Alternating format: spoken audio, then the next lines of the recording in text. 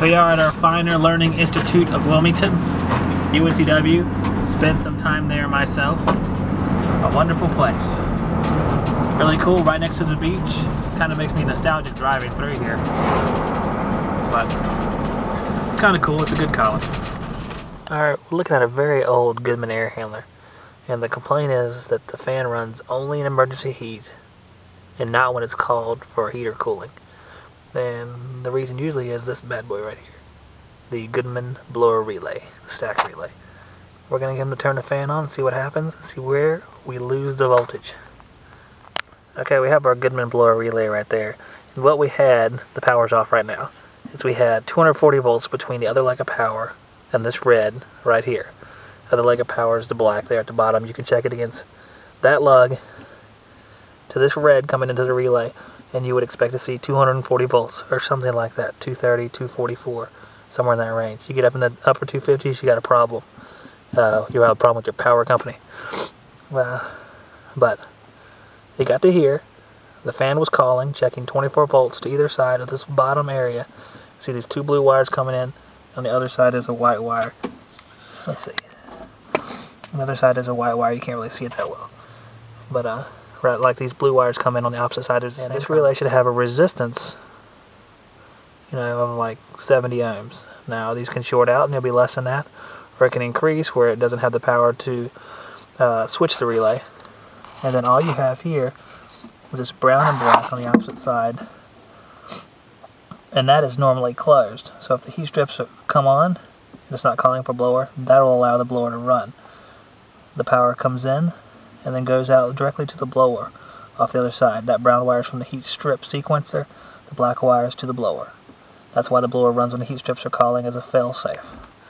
So it looks like we lost another Goodman blower relay. It's not doing its job anymore. We're going to switch it out.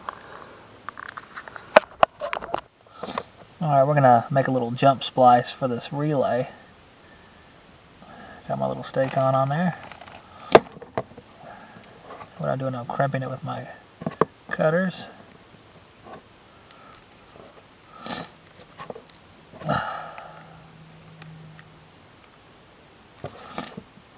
Alright. Now I have a little splice to go in between those two legs on the relay. So now we have our little jump splice on the relay, and we're going to put in our final leg. I have to remake the end of the blower wire that goes to the blower from the relay here. So I'm going to remake that, and then we'll plug that in, and I'll explain what the terminals do. We'll fire up, see if we work. Alright, let's look at the responsibilities for all these wires. On the top section we have two blues on one side and one lighter colored brown on the other side.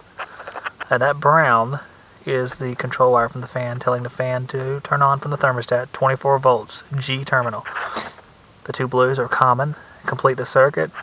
It's a magnetic holding coil, relay switches. On the far side there you see our little jumper. Basically that jumps power across. And you see a brown. That comes from the sequencer. So if the sequencer is energized, it sends a signal here. And if the fan is de-energized, that means it's not calling.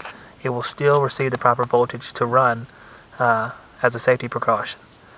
And that red wire there at the very bottom, that red wire is your other line of power that will complete whenever it's calling for a fan, send power to the fan, and start it up. So that is our new relay, much better than the old relay. Looks pretty rough down here. It's about time to get a new unit. See years of Goodman freezing. See that reversing plug, the blower motor's been changed.